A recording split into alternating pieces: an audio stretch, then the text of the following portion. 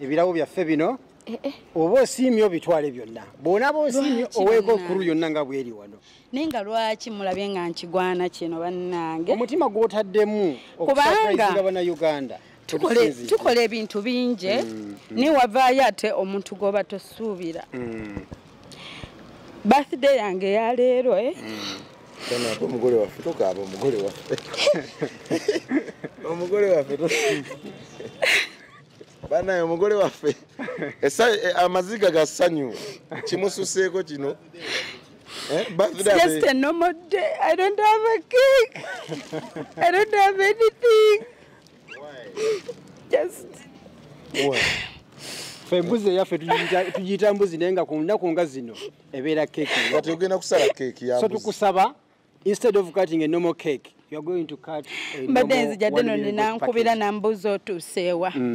Nemgadeno today I just want to be at home ndabe movie sina pate sina chabantu bamanja pate nyina mikwano janga bamu babera US bakomyewo banga Shifah we've always missed your parties lero mwetuli. So I posted nebagate mu manja party teri kusala cake I'm just living normal. Twakola charity nengamba God that's enough. Yeah. Nengamukama we balode wampe ekirabe kya okuliving again kubanga twali tufudde mu April. Nengamba so God wampa gift of life no celebrating birthday. Okay, buterevu nkwaniriza nnyo omulungi atulaba yonna gyosinzidde okubeera nga otulaba. Tuli wano ku Faiz Cafe and Bistro ewandegeya. Olunaku olwaleero oyinza okwebuuza lwaki nyimiridde wano kakati tulina muganda waffe olunaku olwaleero mazaalibwa ge ate nga tuzze tumulaba nga surprising abantu ab'enjawulo bangi nnyo. Bwe njogera ku muntu azza surprising abantu abangi ennyo muba mumumanyi. Njogera ku hopeshifa muganda waffe ono olwaleero mazaalibwa ge naye tamanyi. Naffe tusazeewo olwaleero tumukolere gye bayita 1 million got surprise. So ndi wano abaana bagezaako okuteekateeka tulabe nga tutuuka ku hopeshifa ono ng'ekintu kyanjawulo nnyo tetumanyi wawaali wabula ffe twagezaako okukwatagana ne ttiimu ye gy'akola nayo so bagenda kuba batudirectinga wa ewatuufu ew'okumusanga. Nzize ebbanga eriwerako nga mbagamba ku Faiz Cafe and Bistro aba 1 million got ate sinze nzeka muzze mubalaba nga platforms ez'enjawulo ziboogerako. So lwaleero hopeshifa ye tugenda mukubako surprise ya 1 million got surprise. So ngenda kusaba muganda wange buli wokola ebirungi ate osiimibwa na birungi byerere. So lwaleero hopeshifa bukyanga surprising abantu naffe katumugweko ne surprise. Omukulu Faiz taliiwo atambuddemu ku katono nnyo naye nga naye tugenda funayo ebigambo kimu bibiri ate ne surprise mubeere nga mugiraba bwegenda okutambula. Nze Habiking Uganda mbeebaza nnyo abasobodde okubeera nga musubscribinga abasharinga stories zaffe zino zonna naddala abatuwadde emirimu ng'ab'e Boston USA kyemukola kyamaanyi nnyo okubeera nga muwagira Faiz Cafe and Bistro. Nze Habiking Uganda ndi ne MK ku kamera tovaako.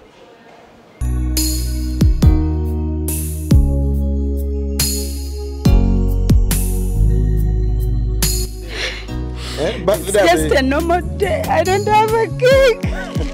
I don't have anything. Okay, nga bw'otulaba tuzze tutambula mpola mpola tuyise ku luguudo lwa Northern Bypass era nga wenjogera essaawa zino tuli wano Entinda ku Baba TV. Hopeshifa wakolera ndi n'omukulu Faizo lwakuba nti nga omanyi ebintu bya surprise so kakati gyali alina engeri gyakyakwasaganyaamu twagala kulaba engeri gye tutuuka ku hopeshifa. Mugaba muti abatulaba tuli wano nno kakati tetumanyi naye kansuke nkubire ku mukulu ono mutegeeze nti we tuli wano ate tusobole okubeera nga tumanya engeri gye tugenda okubeera nga tukitambuzaamu. Naye nga we tuli twatuuse dda wabula nakyali tunamanya wa watuufu wali tumanya oba yatulabye oba tanatulaba naye nga we tuli wano oli ku Habiking Uganda. Omukulu oli wa ssebo oli naye ngamba wano kubaga anti otulabye ffe njira wemoto eyaliwa simanyi olwo anti siyinza ate kukuba ekitegeera ajja kuba yewuunya lakinjiwa gyalaga ng'ate temwina gye mulaga naye nga yaali mu kifo ninga alabyewo wano Subaru yammwe oba sisuubira nti temanyi tanaba kujja bw'anaalaba emmotoka baali badde tebapangirize wano bati mukope kati katugategate tulabe kale embeera yeeriwo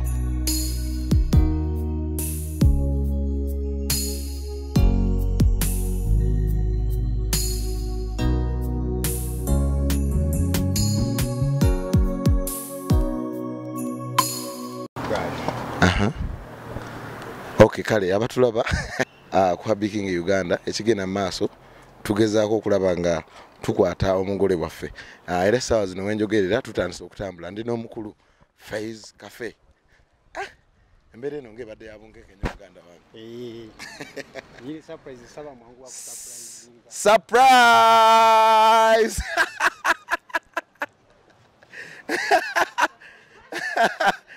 surprise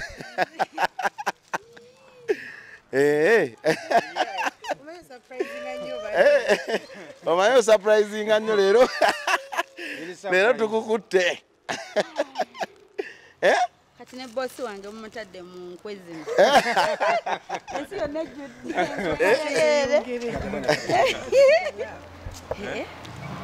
okay omanyi lwaliro show nze yakoze ne introduction okay surprise bikususeeko ono mwami Faiz Cafe twakolako naye kati olwagize nga tuli awo tugamba naye bakugambe batya bano noli tiimu ogirabawo ogamba naŋŋamba twali tulina programu tulina okukukyaza yawedde dda nga tulina omukulu tuli mu nteekateeka wantu kuteege bulungi mbukati ki twagambye twabadde n'omukulu ne tugamba naye 1 million goat temugamba kuteeba byonna mubikole naye temugamba kuteeba nze tudde wali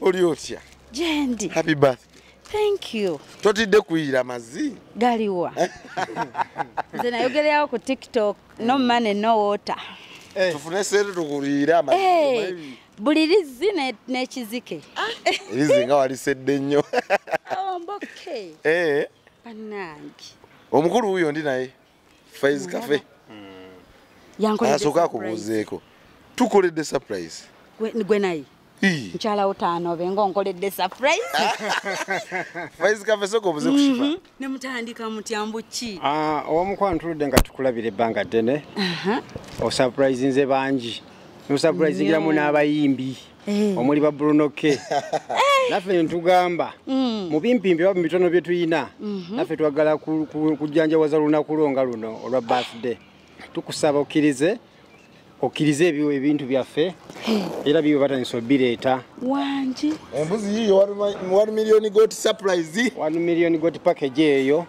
abantu bakola ebirungi osiimwa badde mbirabanga ku TV nange nenfuna omukisa twakolako ffenna nenjirabanga bagireetedde olwo nakulabanga eringa ekusigaddemu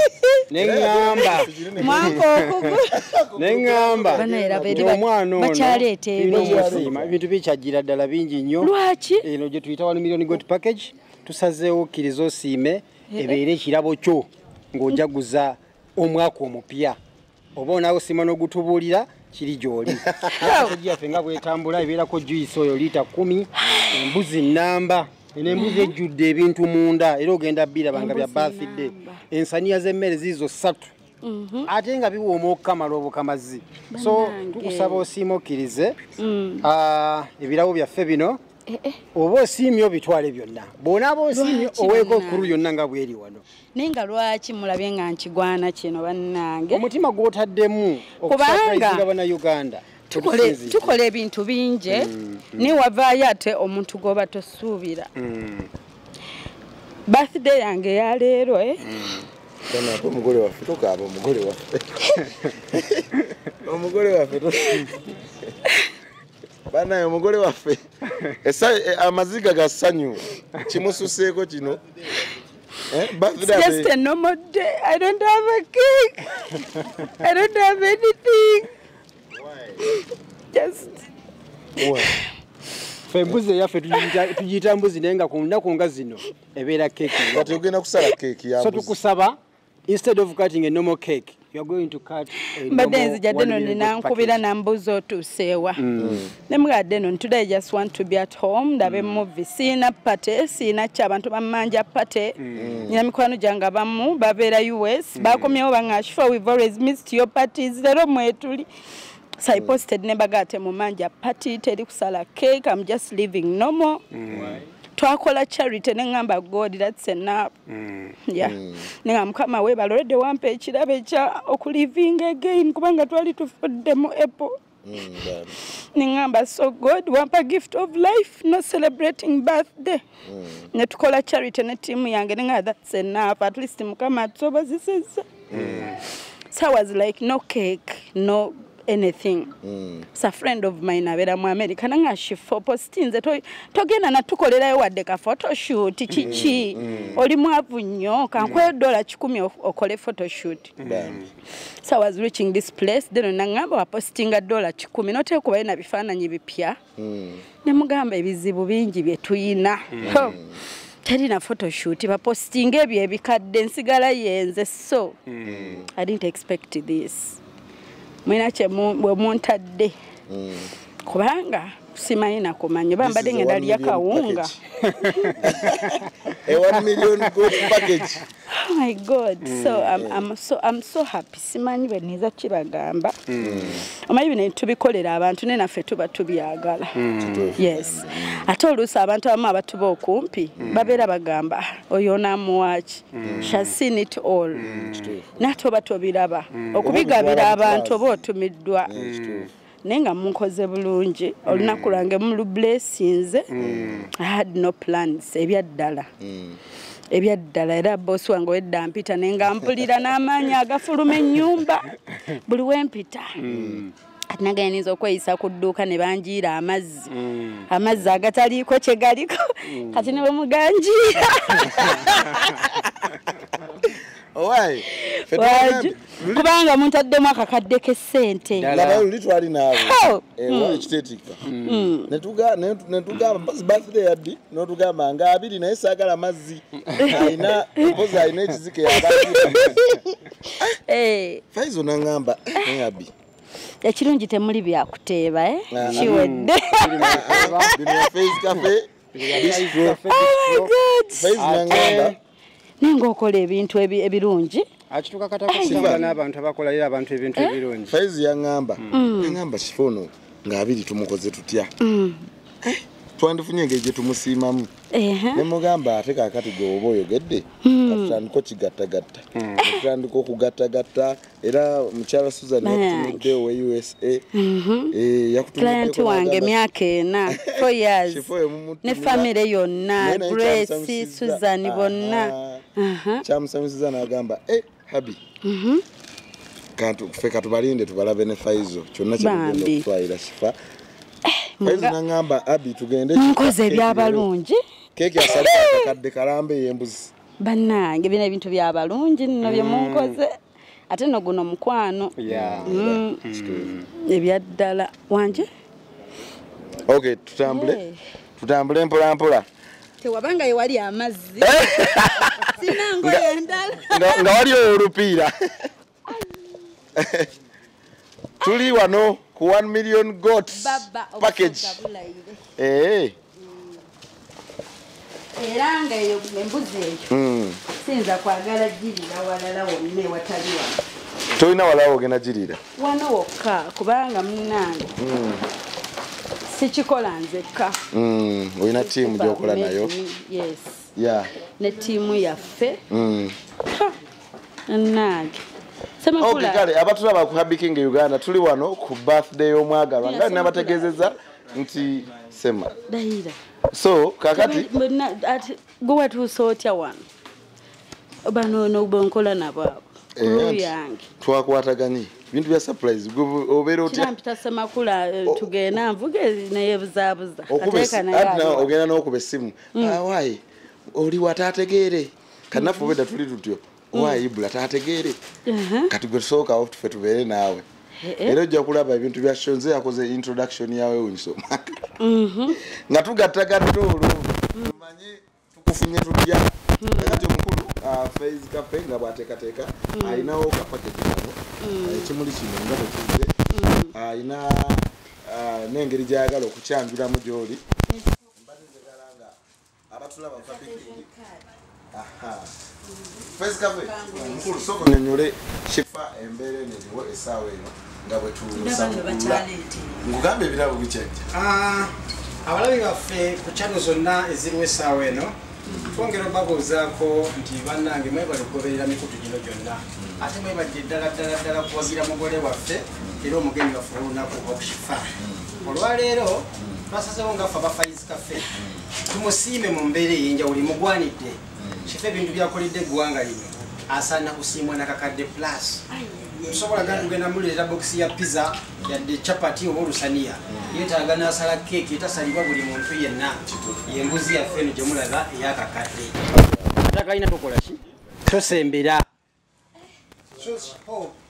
ng'erinnya lyo bwe liri nti linnya lya Ssuubi naffe twasazewo tuleetere ebintu ddala ebikulaga nti oli mukyala wa Ssuubi nnyo y'embuzi eno embuzi eno nsaba gwe abajja obikuleko asabugulule nsaba gwa abajja asabukulule osabukulule ekirabo kyo abantu bakimanye nti Faiz Cafe bw'abanga akuyimiriddemu muganda wange atuukiriza ey'embuzi gye tuyita 1 million got package ali yenna gy'oli osobola okwogi odaringa ne tusurprisinga ne hopeshifa ate omuntu wo ali e Uganda osinzira na gy'oli n'oteekamu order ne tusurprising omuntu wo mu mbeera efaananya ddala ng'eno gye tusurprisinze omwagalwa waffe oba omwagalwa w'abangi hopeshifa embuzi yaffe yeno ebeerako ensaniya z'emmere 3 ebeerako juice liita 10 ebeerako chapatis 20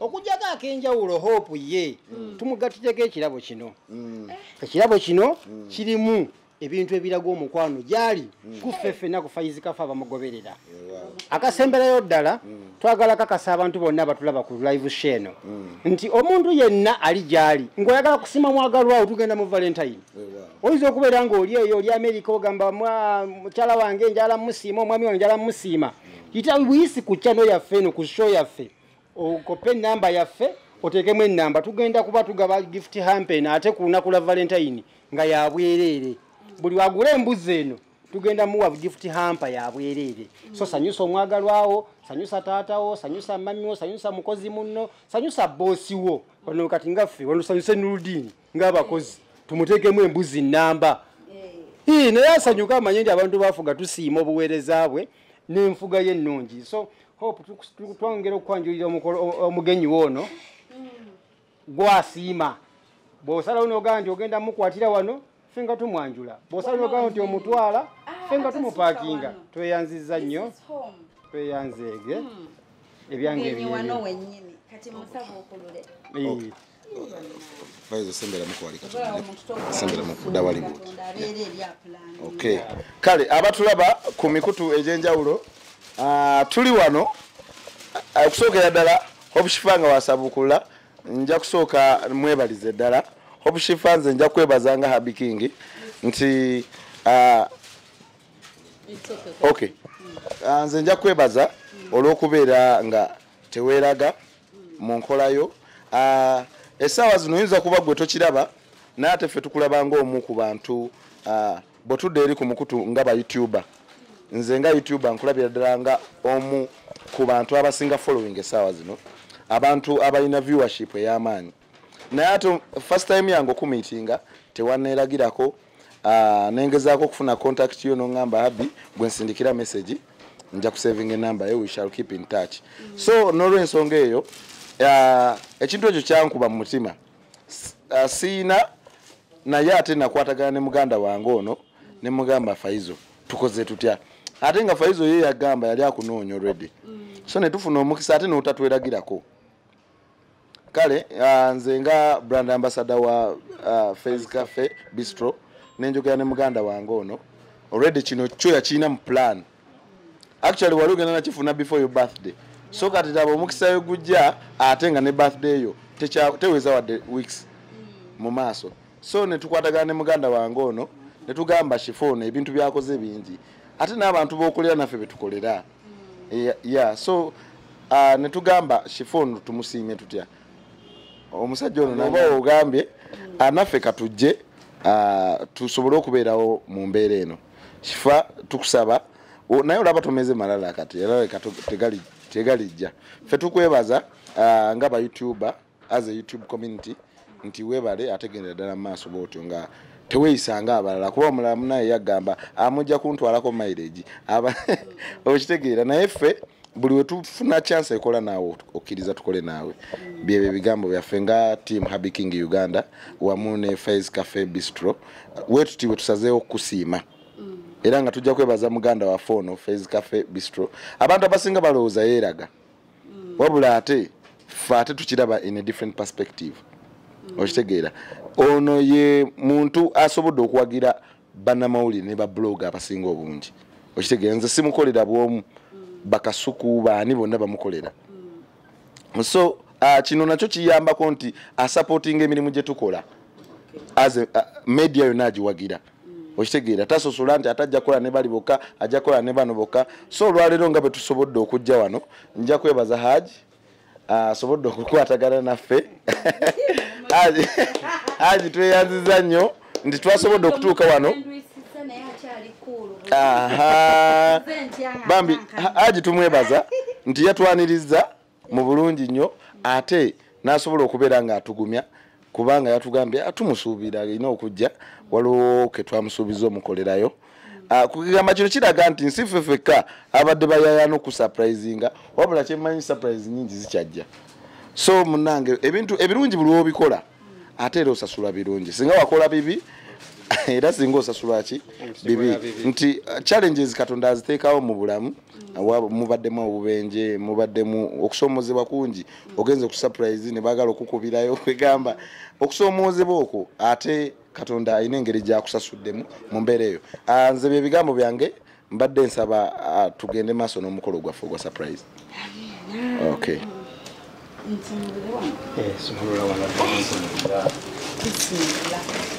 naye nga lona bakusumulula era Faiz Cafe yayongedde nekuwa n'akantu kano akantu kano gwasiima naye nga ffe mu bimpimpi twagala owe branding Faiz Cafe wonna woobeera era ng'oli olukulaba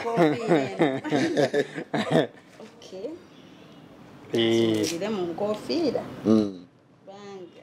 naye gyako kino ekintu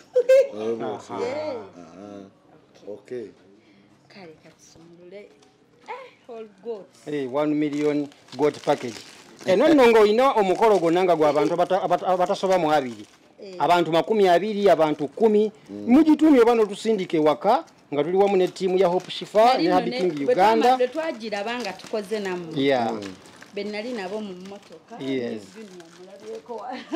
mulukwe mwali namugamba iba nayesinga omuntu adde alina ssente ka package yako tubadde tukola ka package yako bantu 3 ne tuli embuzi yaffe naye ayogiridde omu nange omutima omunafu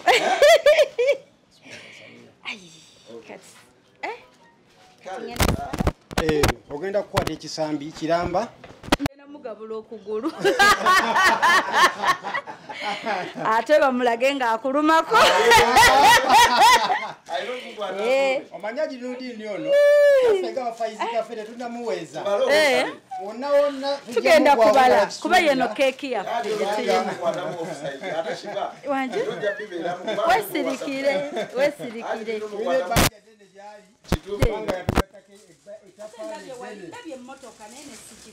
emotoka eri branded nengeri gyembadde scared nti nsudde time gye twalaganye ne bossi wange ne sibifaako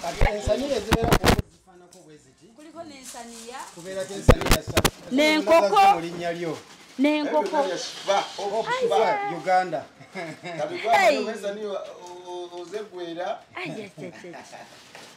Tukakasiza ddala nti emmere gye tukuleetedde ye yalagirwa emmere y'ekyasa kyalimu buli kimu kwekiri omuntu talina kyeyekwasa gye tuyita self contained meal buli kimu weekiri oli ennyama olya chipusi oli ettooke oli enkoko kyokka nga ya mobile emuvinga wonna oli mubira naali mu America ndi USA ndi Canada ndi UK okusindika busindisi ndotugamba nti mugende munyonyo nina omukolo gwange gw'abantu 100 wabeera ggulu wabeera Masaka wabeera luddawa tetusindike busindisi tugenda kukola ekintu ekifaanana bwe kiti noba oyagala embuzi 10 tulina omukolo gwe twabaddeko weekend ewedde oli yaguza embuzi 15 omuntu omu kale omuntu bwate tubadde ze milioni ze 10 eza Uganda 15 15 okulya sente sikulya mwana nsala wano salanga bwoyagadde tubale ye keke yaffe gye tuyina ozanyina keke endala gendereza nerabidde embu yange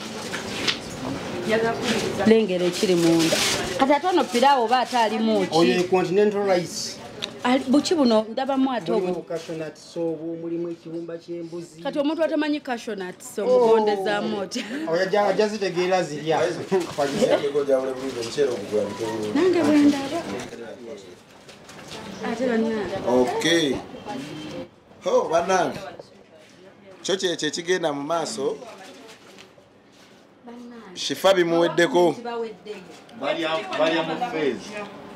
Shifah bimuweddeko atuyanira kumukumu bino bulijjo gwatuyanya abantu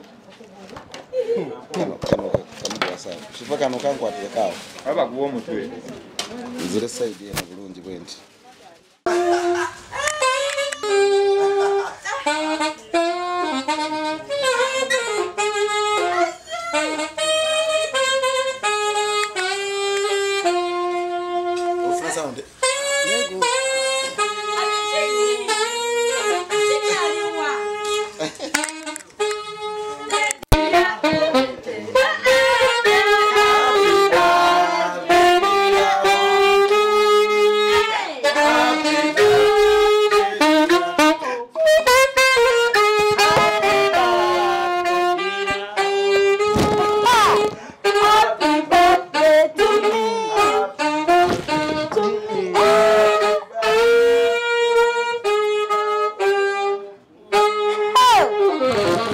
Mami, this is my mom.